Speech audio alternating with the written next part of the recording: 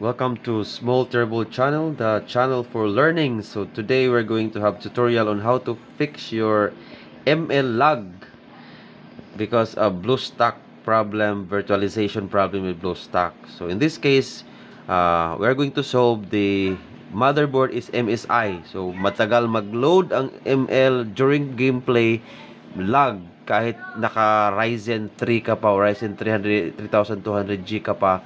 Why is it lag? Matagal pang mag-load. So how to fix this? We have to go to the BIOS. Okay, let's start the computer. Start tayo. Okay. And then this is MSI motherboard. So all you have to do is press F delete or F2. Okay, so that we can enter into the BIOS. See, one of the ngayon, especially in you're playing ML in PC, lag talaga yung ML. Bluestack yung emulator mo. Bakit lag? Kahit mataas pa yung specs ng PC mo, customers are complaining. So we are now in the BIOS of MSI. So you have to go to overclocking.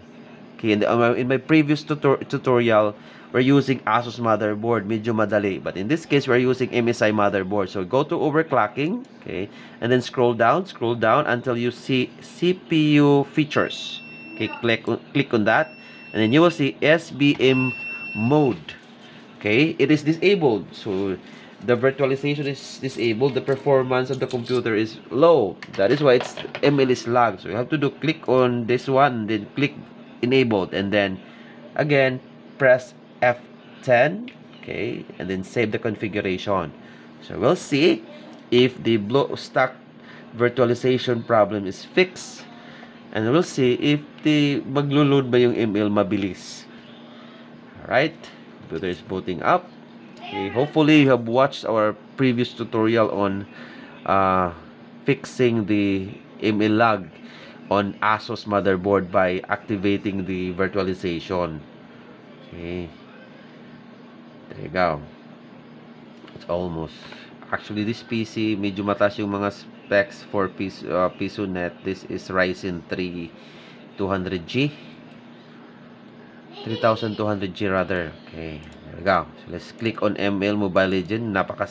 This is one of the most trending game today kahit sa PC. Maganda sa PC kasi hindi masyadong nag-yellow ping, especially if you have a very good internet connection. Unlike yung naka-data ka lang sa cellphone, lag kadalasan nag-yellow or red ping. So let's see. Wala nang Bluestack virtualization problem now. You see? It's loading so fast, unlike before, napakatagal. See now the difference? So during the game, wala nang lag to. Okay, thank you so much for watching. Again, this is MSI motherboard. Thank you. Don't forget to subscribe and click the bell. See you in our next tutorial. Small Turbo channel, the place of learnings. Thank you very much.